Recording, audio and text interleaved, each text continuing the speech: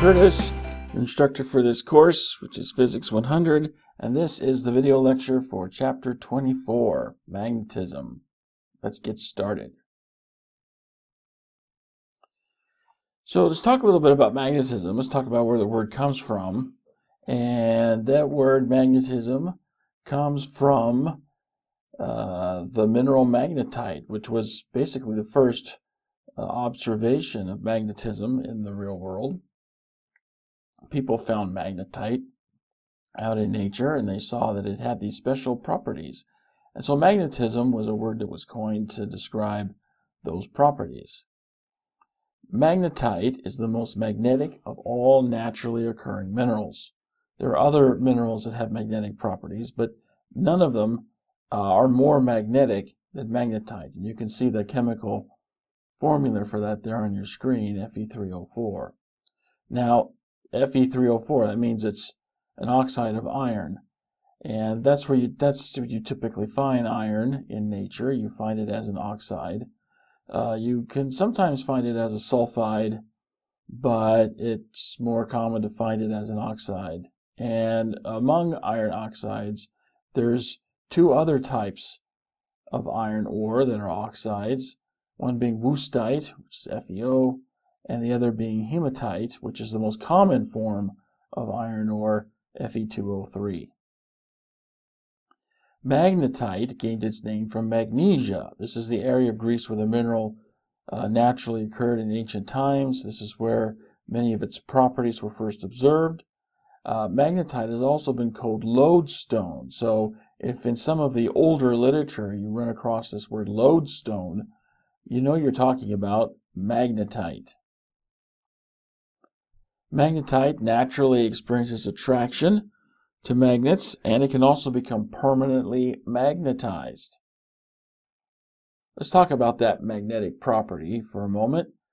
Magnetism and electricity are actually very similar to each other, okay? But there's also some important differences, so we need to be aware of both the similarities and the differences. Now, an electric charge can be positive or negative, and in like manner, magnets have a north pole and a south pole. So far, we're pretty much running on the same level ground here. However, there's a big difference between magnets and electric charges, and that is, if you take a magnet and divide it into two pieces, each of those smaller pieces will immediately develop its own north and south pole. So, that's not what you see with electric charges. Okay, single point charges do exist. You don't necessarily have to have a negative charge with every positive charge or vice versa. So single point charges do exist, but you know, you can't get that with a magnet. There's been a lot of research done into what are called monopole magnets, magnets that have only a north pole or only a south pole, but as yet they've not been able to discover it. Apparently it's one of those things where everything has to have its opposite. But magnets do operate just like electric charge in that like poles repel and opposite poles attract. So if you take the north pole of two magnets and you try to put them together, you're going to feel resistance there. Same thing if you try to put two south poles together. However, if you put a north pole and a south pole next to each other, you get them close enough and good luck keeping them apart because they want to come together. So like repels like, opposites attract. Now, when we were talking earlier about electrical forces, we compared them with gravitational forces. And this comparison was appropriate because these are not forces in motion. These are static forces, forces that are always present. Well, magnetic forces are different because they result from the motion of electrical forces, or more specifically, electrical charge. So if an electrical charge is stationary, you're not going to have magnetic forces. You have to have the charge in motion in order for a magnetic force to exist. And that's an important distinction with the magnetic forces as opposed to electrical forces or gravitational forces. Now, both electrical and magnetic forces are separate, but they're related manifestations of what we call electromagnetic fields. And we'll be getting more into the electromagnetic fields and electromagnetic spectrum in future chapters. But for right now, just understand that they're really, it's kind of like they're two different perspectives on the same thing. Let's talk a little bit more about that magnetic field. Charges have electrical fields that are traveling along electrical lines of force, and the direction that they travel by convention that we've adopted is from positive to negative. Well, you see something similar with magnetic fields. Magnetic fields also travel along magnetic lines of force, and by convention, those lines of force go from north poles to south poles. Also similar to what we see in electric fields, the closer together those lines of force are, the stronger the field is in that region. That's what we saw with electric fields. We see the same thing with magnetic fields. Now, keep in mind, like we said earlier, magnetic forces do not exist where there's no electric charge in motion. So if electric charges are in motion, you're going to get a magnetic force. And because of that, magnetic fields result when electric field is moving. So if you put an electric field in motion, then you're going to get a magnetic field. And that's easy enough to do. I mean, every electric charge has its own electric field. So if you put the charge in motion, the electric field surrounding that charge will be in motion. And so it just means that either the electric charge or the electric field, you're going to get a magnetic force when that field or charge is in motion. Now, electric fields we saw earlier were vectors. Same thing with magnetic fields. Magnetic fields are also vectors, but they act perpendicular in direction to the electric field. So whatever direction the electric field is in, the magnetic field is going to act in a direction perpendicular to that direction. The magnetic field about a straight wire carrying electric current is just a series of concentric circles about the wire. So just as we saw with electric fields, where the electric field was basically a series of concentric circles around a wire with a current traveling through. It's the same thing with the magnetic field. You're going to get the same thing out of that. So if we take several compasses and place them as you see there in the image there on your screen, if we place them around the wire and we put an electric current through the wire, then the needles inside each of the compasses are going to align along the magnetic lines of force in the magnetic field. The magnetic field is, of course, generated by the moving charge that's inside the wire. That's what current is. Current is charge in motion.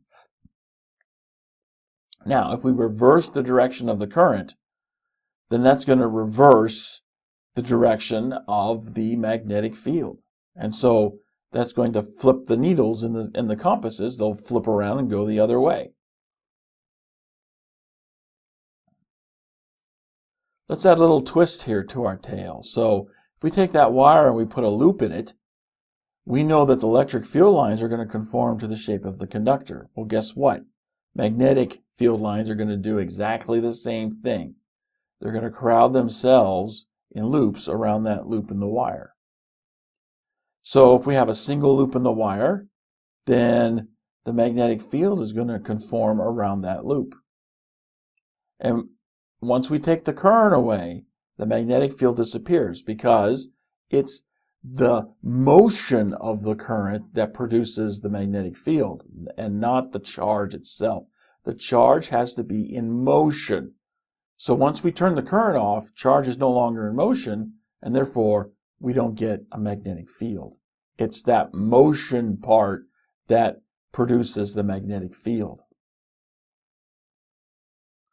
We can add more loops to our wire, but then we see that the magnetic field lines conform to the shape that we create. So note that we have here magnetic fields around the single coil, and then we've got magnetic field lines around the coil that you see there on the bottom over towards the right. So we're not looking at circles that go around each loop. Now we've got circles that go around the entire coil. Okay? And that's an important distinction to remember. So if you've got multiple loops in a wire, the magnetic field lines are going to circle the entire coil. This is a little bit different from the electric field lines, because the electrical field lines are going to circle the shape of the conductor. So it's going to go through each of those coils and loops individually. But not so with the magnetic field. The magnetic field lines are going to go around the entire coil, as you see there from the pattern of the iron fillings there in the photo. So again, if we take the current and we remove it, we're also going to get rid of the magnetic field, because magnetic fields result from charges in motion. Here's a pretty cool video that talks about magnetism and some things that you can do with it. Hopefully this will pop up here if I can get it to go. Hang on a minute. Oh, I gotta flip a switch. Hang on. Okay, here we go. Got it flipping up now. Let's start this up. And it should load up here. Let's switch it on. Let's see what it does. Through this coil of thick wire, we're about to pass a huge alternating electric current. On top is a 1 kilogram aluminium plate. So we hear this noise. What's that noise? It's the vibration of the plate, because it's vibrating at 2 times the frequency of this one. Whoa! Whoa! How does it do that? To find out, I've come to the place where it all started, the Royal Institution in London. This is the key to Faraday's magnetic lab. It's amazing that lock still works. From the 1870s onwards, it became a storeroom, which is why it survived, and it survived intact. All the joinery, giant electromagnet, exactly the same as Faraday. So this is exactly as Faraday would have had. That's right, yep. In Faraday's time, it was known that electric current creates a magnetic field, but it remained an open question whether the reverse is possible, if a magnetic field could generate electric current. Faraday answered this question with his most famous apparatus. Faraday's electromagnetic induction ring, which is this. In August 1831, Faraday wrapped 2 coils of insulated wire around this iron ring. But in 1831, you could not go down to your local electrical hardware shop and ask for X hundred meters of insulated wire. You had to insulate the wire as you went, and so as you pushed and pulled the wire out of the ring, you had to insulate it. It takes 10 working days, which is a huge investment of time. But the investment paid off. When Faraday connected a battery to one of the coils, he saw a brief pulse of current in the other coil. And when he disconnected the battery, he saw a pulse of current in the other direction. He realized that current was induced in the second coil only when the magnetic field through it was changing. And if they hadn't been wrapped on the same ring, Faraday may have noticed that the 2 coils repel each other when the current is induced, and that's due to the interaction of their magnetic fields. Which brings us back to this. Through the bottom coil, we are passing a huge electric current, 800 amps, which alternates in direction 900 times per second. This ensures there will always be a changing magnetic field above the coil. Instead of a second coil, we're using the aluminium plate, but the principle is the same. The changing magnetic field induces currents in the plate that create an opposing magnetic field, so it levitates. How awesome is that? This current is not only good for levitating the plate, it can also make light bulbs glow. A gift. Oh, thank you. Oh, that is cool. Not too close, because it will burn the arms. Can I put it there? Yeah. And just as current in a toaster element heats it up, the induced current in the plate dissipates its energy as heat. Put some water to it. Thank you. Yeah, to see the temperature. Check out how hot this plate is. Oh, that is nuts. Is this your favorite demo? It's like a flying barbecue or something. Tell me this is not the best dinner table centerpiece. It levitates, it gives you light, and you can cook on it. And all the while, you're demonstrating Faraday's law of electromagnetic induction. But where do they get that matter to grow? It's neutralisate the ground. That's all, really, yeah. Goodness. Because the flame has those ions in it, it means that we can break down a greater distance of air. goodness. There's greater conductivity. Why isn't there a big hole around the tree where it's taking out all the soil? Because it doesn't say gradually that the soil has time to recover. You love it. Yeah, so I like that video. That's actually a pretty cool video because, you know, it's just these things levitating and turning on without wires. You know, it's just really cool stuff. So let's look at an activity that's based on the video that we just saw. So in your workbook, go ahead and answer the following questions after you stop the video. 1. The coils below the plate had 800 amps of current running through them. What type of current was it, and why would that type be used? 2. What caused the high-pitched noise in the room? 3. What effect explains why the narrator was using tongs to move the levitating plate, and what caused that effect? So go ahead, stop the video, and work these questions out in your workbook, and then when you're ready, restart the lecture video, and we'll see how you did. Okay, let's see how you did with this. So, the first question, the coils below the plate had 800 amps of current running through them. What type of current was it? And why would that type be used? Well, the coils were using alternating current. Because remember, it's not just the presence of a charge that's producing the magnetic field, but the change in current that's producing the magnetic field. So, with alternating current, you get not just a change in the charge that's flowing through the wire, but you also get a change in direction. So it switches back and forth, and that change in motion, again, is what creates the magnetic field. 2, what caused the high-pitched noise in the room? Well, that noise is going to come from the vibration of the aluminum atoms that are being excited by the magnetic field. And 3, what effect explains why the narrator was using tongs to move the levitating plate, and what caused that effect? Well, he was using tongs because the plate was much too hot to touch. I mean, remember he said he could cook on it. Well, you don't want to be touching that with your bare hands. You could burn yourself. So what is it that's causing the plate to be heated? Well, again, the same thing that's causing the noise that you heard in the room. The high-pitched noise was from the vibration of the aluminum atoms. Well, guess what? All that vibration is going to generate thermal energy, which is going to be coming out of the material in the form of heat. So heat being generated from the magnetic field, also from the current that's induced in the aluminum plate from the magnetic field. So the magnetic field induces a current in the aluminum plate, aluminum conducting electricity, and so this current running through the plate is also going to generate some heat from the resistance that the material offers the electric current. Let's look at forces that are on wires that have currents running through them in a magnetic field. So the magnetic fields are going to have forces associated with them, and we know about the magnetic lines of force that the field travels through, but it's going to impose a force on objects that are within that magnetic field, especially if those objects are conducting electricity, or more appropriately, if they're magnetic. If they can conduct the magnetic lines of force, then they can have a force associated on that object. So, what effect does the force have on a wire carrying current?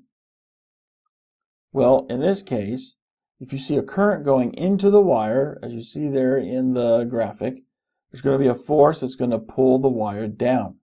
So the wire will actually deflect inside the magnetic field. Now, what happens if you reverse the current? If you turn that around, now the current's coming out of the wire as opposed to going into it. Now notice the force flipped directions. Now it's going the other way. The force in each case is acting perpendicular to both the current and the magnetic field. And the magnitude of that magnetic force is going to depend both on the magnitude of the current and the strength of the electric and magnetic fields. we can use these magnetic forces to power an electric motor. So here's a setup for a simple motor. We've got a permanent magnet, and so there's a north and a south pole that you see there, and then in between those two poles we're going to insert a rectangular shaped wire loop. And when we put a current through that wire, it's going to produce a magnetic field. Now, of course, like repels like. So that's going to push the wire around half a cycle so that the half of the wire loop that's got the south pole of the magnetic field is towards the north pole of the magnet.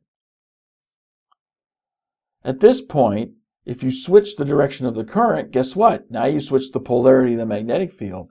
Now you've got north with north and south with south. That repels again, turning the wire loop another half revolution. And so if you just keep alternating the current back and forth like that, you can get the wire loop to keep turning inside that permanent magnet. And that's the basic idea behind electric motors. You're using an induced magnetic force to turn mechanical objects inside the motor. We saw that shielding was possible with electric fields, and that's because the electric field can move in more than one direction. Magnetic fields can do the same thing. They can move in more than one direction, and so therefore magnetic shielding is possible. Just like you had electric shielding, you can have magnetic shielding. And it's the same basic principle that we saw with electric shields. If you want to shield something electrically, you need to put it inside something that's electrically conductive. Well, same thing with magnetic shielding. If you want to shield something from a magnetic field, you need to put it in something that can actually conduct a magnetic field. So highly magnetic materials make good shields from magnetic fields. Here's another video that talks about magnetic fields, in particular the aspect of magnetic shielding. Now, I gotta warn you, this guy that's talking on this video is really boring and dull. But the information he's presenting is actually pretty good. So let's take a moment here and check this video out. If I can get this to start. Hi, in my previous video I destroyed a computer with a big magnet. All the errors were related to the hard disk drive, so in this video I'll dissect the drive and see if there's any visual damage. I will also explain how they managed to put a powerful neodymium magnet inside the hard disk drive without erasing all data. But first, let's pull the drive out.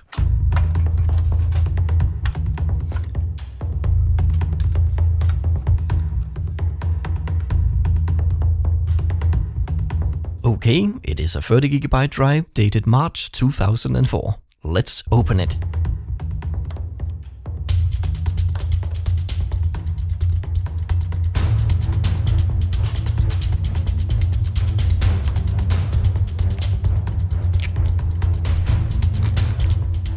Alright, this drive is kinda upside down because the data side of the platter and the read-write head are not visible. Time to remove the platter and see if it is scratched, which would explain the arrows.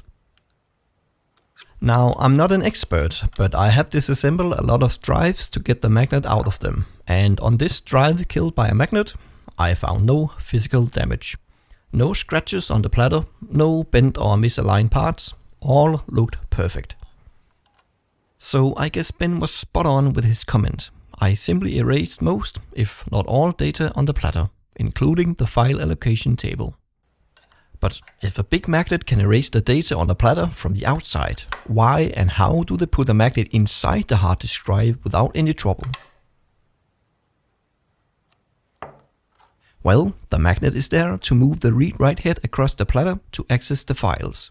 The copper coil you can see over the magnet works as an electromagnet when an electric current runs through it. It is often called a voice coil motor, named after the voice coil on a loudspeaker that works in a similar way. If we send an electric audio signal through this, nothing really happens, because the electromagnet has nothing to react on but air. Let's put a magnet near it.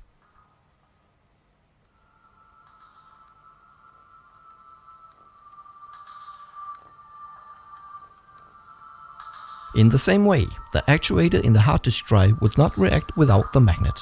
So that's why they put it there.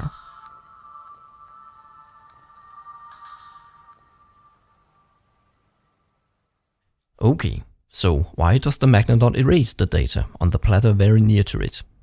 I believe there are two reasons. The first is obvious. The magnet sits in a bracket of metal that shields the magnetic field coming from the magnet. Let's test if this really works. First, with the magnet facing the paperclip. Not really shielded. Now with the bracket between the magnet and the paperclip.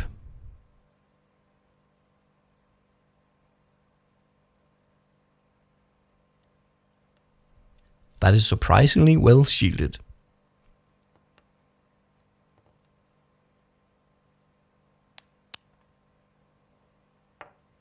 Other samples are less good, although they still clearly reduces the magnetic field.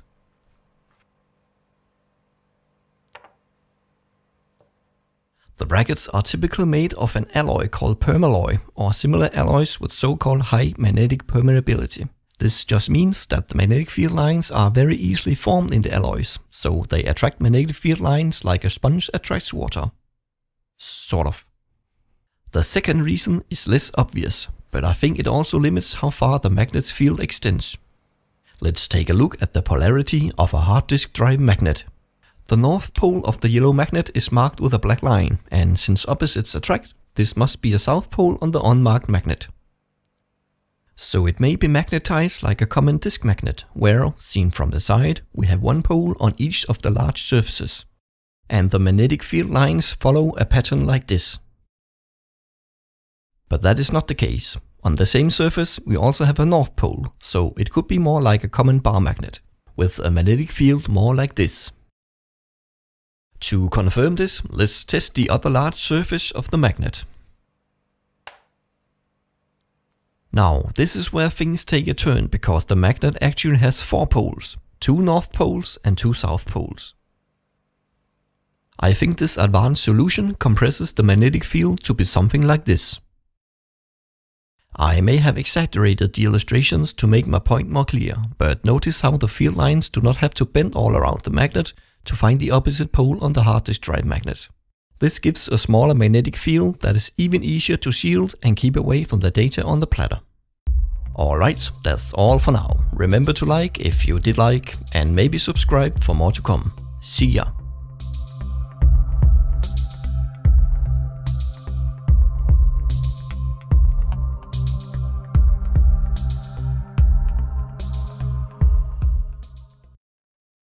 Alright, like I said, the guy doesn't have the most exciting voice in the world, but it was a very informative video. And that brings us to the end of this video. So, hope you found it helpful. Thanks for watching, and we will see you in the next video.